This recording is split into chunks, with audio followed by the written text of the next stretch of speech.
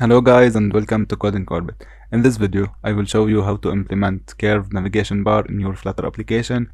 And once I click on any of these navigation icons, you can see the animation, how it appears and how it moves. So before we get started, if you haven't subscribed yet, make sure to subscribe and turn on the notification bell so you don't miss our content. Now let's get started. Alright, I've already created a Flutter project for this video. Inside the main we have run app, my app, and inside the my app we have material app that calls home, and home is a stateful widget that has a scaffold. Inside the scaffold we are setting the background to blue and an up bar with text, and we are changing the background color of the up bar, and a container of colors blue, and double infinity as width and double infinity as height, and alignment center, and text main screen with some text styling. Now the first thing we will do, we will go to pubspec.yaml and we need to add a library. So we will use this library, curved animation bar, and so I will copy from here and paste it here and click pubget and wait for it to finish loading. Alright, now what I will do, I will go back to the main, and inside here I'll create final items is equal to list and const. It's a const list. This list will be list of icons, the icons we want to use. So I will use icons dot people, and I will give it a size of 30, and I will do it 4 times. This will be person, and this will be add, and this will be search outline. Alright, now after the list I will create int index is equal to 1, and we will use this index, so whenever we run our app we'll use this index to show or to select first icon in the icons inside the bottom navigation bar. Now after the up bar in the scaffold I'll specify bottom navigation bar, and this would be curved, capital C, curved navigation bar, and inside here I'll specify the items, and the items are the items we've created, and we can specify an index, and this is the index, and we can specify on tab, and on tab takes integer inside it, so we can say for example selected index, right?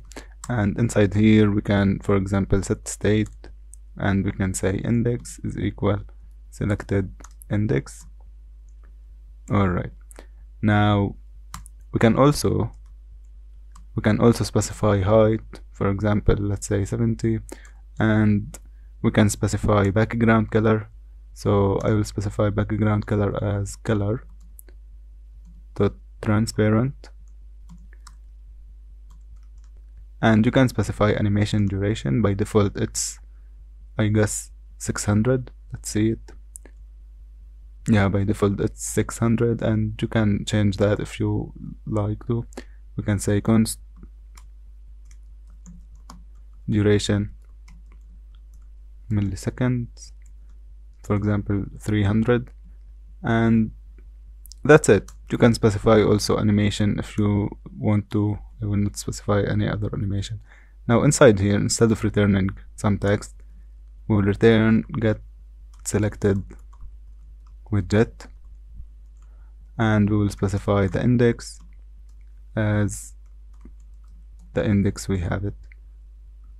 Since we want to navigate to another screen or show another content once the user clicks on any of the icons below, so we will do this.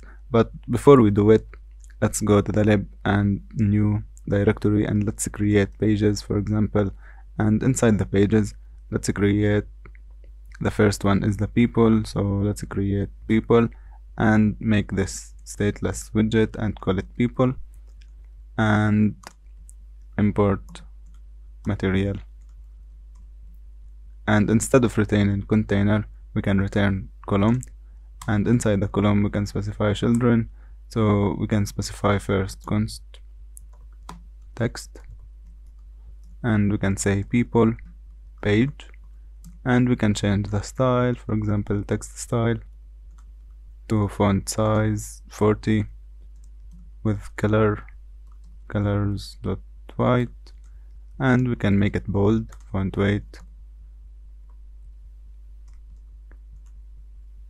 Alright, now we can cut the const from here and paste it here, and after the text we can specify size box and give it a height of 100, and after it we can make circle avatar. Inside the circle avatar we'll give it a child of icon, the same icon we will be using for this people page, icons.people, and give it a size of maybe 120, and give it a radius of 70 or 80. Alright, now after that give it size box as height 100, and I will just copy this and paste it down here, and let's say people page content, and change this to 30 and remove the bold attribute. Alright, now let's also give the column padding property, and let's say 24 instead of 8.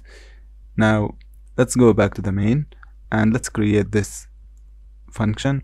So inside here we would return a widget, and let's call it get selected widget, and let's say required index or index.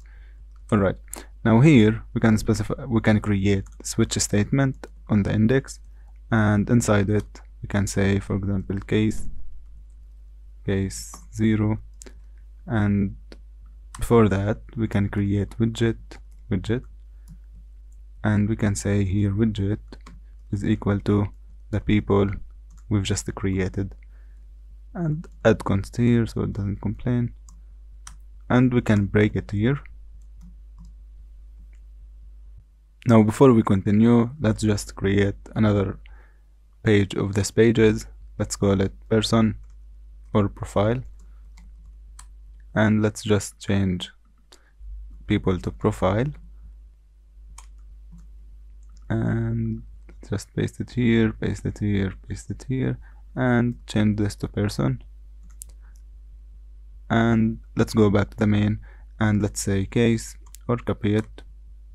Let's copy it from here and paste it here, and let's say case 1, and instead of boring you and creating the other two, I will just say default here, and I will copy this one and paste it here, and this actually person or profile, and let's keep this as person.